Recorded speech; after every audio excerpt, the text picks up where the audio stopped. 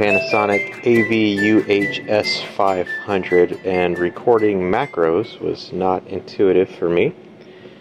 Ran through the operating instructions a couple of times and didn't quite get it, but after a little bit of monkey punching around, I figured it out. My problem was when I went to record a macro, I would constantly be continuing to record a macro that somebody else had made, and I couldn't do a clean one. So let me just walk you through the steps.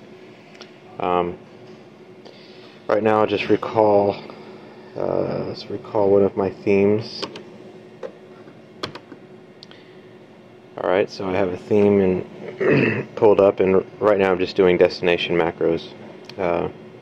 You see aux1 is on input 9, aux2 is on program 3, program aux4 is on input 7.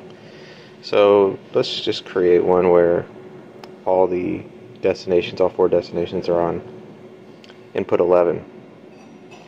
So I'll press macro and then press edit,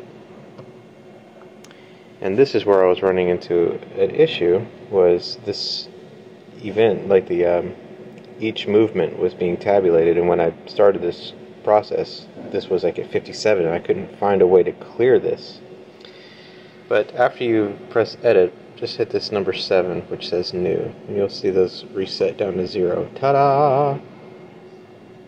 So now that you've got them reset to 0, then come over here and press record. You see the indicator that you're recording. So now I'm just going to go to my destinations, or whatever you need to record, and I'll set them all to input 11. aux2, 11, aux3, 11, aux4, 11. Alright, I see my events are all there, and I'm happy with my macro setup. So after I'm done recording, I just press record again. The indicator is gone. So now I want to store that. So I'm going to press store, and you can see that I've already got 6 macros created, and on my macro input list you can see that I've got 6 created. So I'm going to put it on macro number 7, which is not indicated.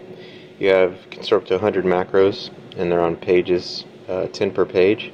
So right now we're on page 1, and you can see that indication over here. If I wanted to change pages of where I'm storing it, just hit the page button, hit page 2, and you can see the indicators have now changed to 2.1 through 2.10. Same thing through page 7 if I want to throw something on page 7. For this macro though, I'm going to store it on page 1. So page 1. And my next available spot is 7. So store is indicated, and I'm just going to hold down 7. You can see, there's my new macro. And to recall it, I just hit the recall button, 7, and it's there. Let me go ahead and show you that it's actually there. Now all of my destinations are set to input 11. Let me recall a different macro, and now my destinations are set to something different. Alright.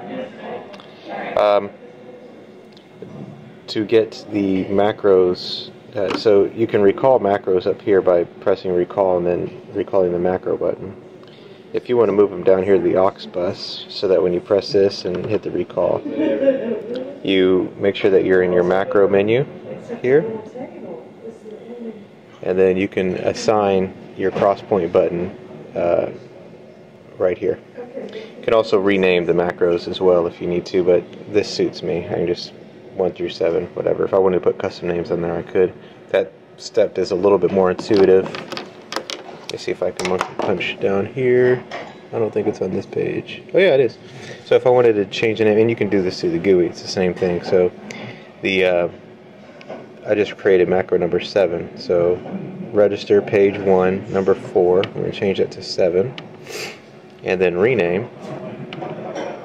And here I can type in whatever I wanted to name this. So let's say I wanted to name it, sorry about focusing. Let's hit clear. And then I'll just name this 7. How about that? 7. Hit OK. And there's my renamed macro number 7. So I'm not actually going to use that. So I'll show you how to delete it. It's very easy. Just press delete. Obviously I can tell I'm still on page 1. There's my macro number 7, and I just hold down the 7 button. It's gone. Deleted. Hopefully that helps you.